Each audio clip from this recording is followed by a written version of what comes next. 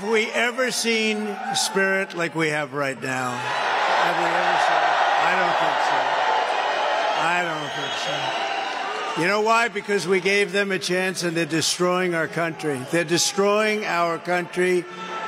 Hello, New Hampshire. I'm thrilled to be back in your beautiful state with thousands of proud, hardworking American patriots.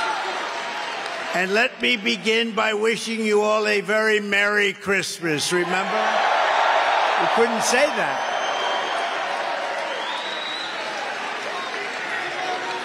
Seven years ago, they didn't want us to say it, but we now say it proudly, and people are saying it right back at us. We're just 38 days away from New Hampshire's first in the nation primary, and you know why you're first in the nation? Because I kept you first in the nation.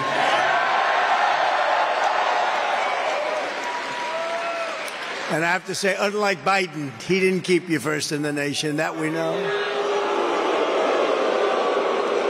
On Tuesday, January 23rd, we're going to win the New Hampshire primary, and then we're going to crush crooked Joe Biden next November, and we're going to make America great again.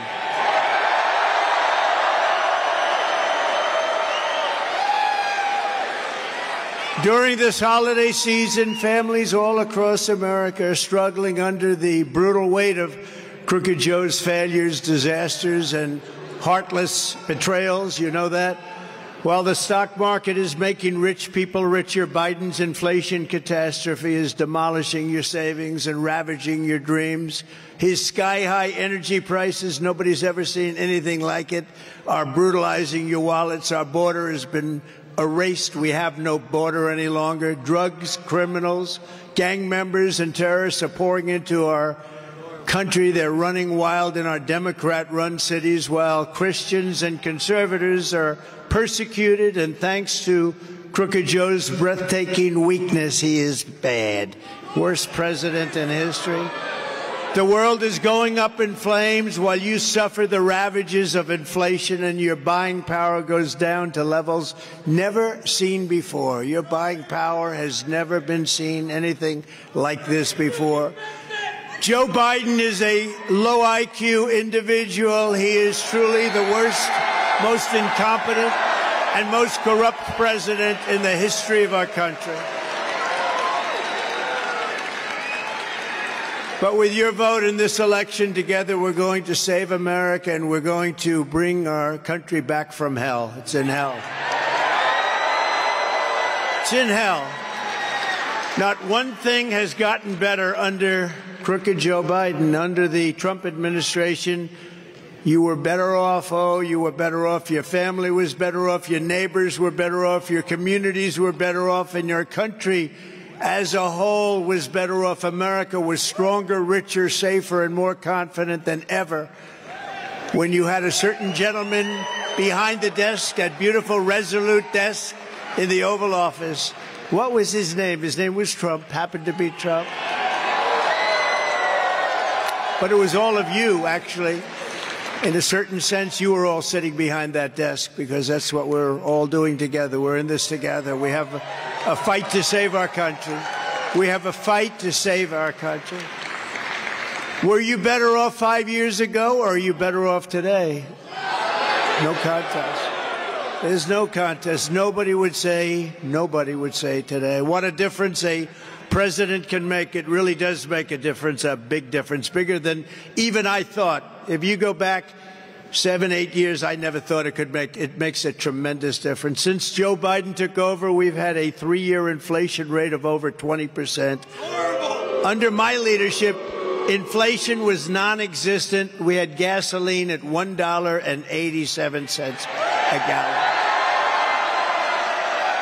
After 3 years of Bidenomics, they call it Bidenomics, from hell, the average monthly mortgage payment has gone from $1,746 under my administration to $3,322 today. But you can't get the money, so it doesn't matter. Doesn't matter.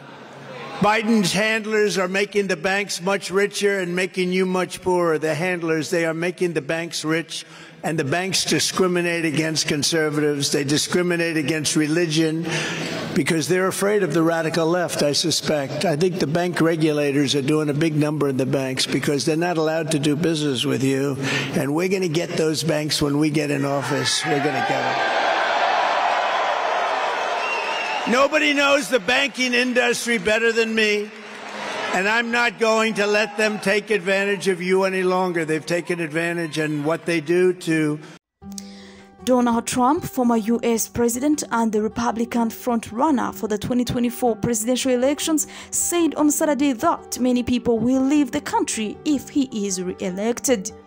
As soon as we win, you know what's gonna happen. People are gonna flood out of the country.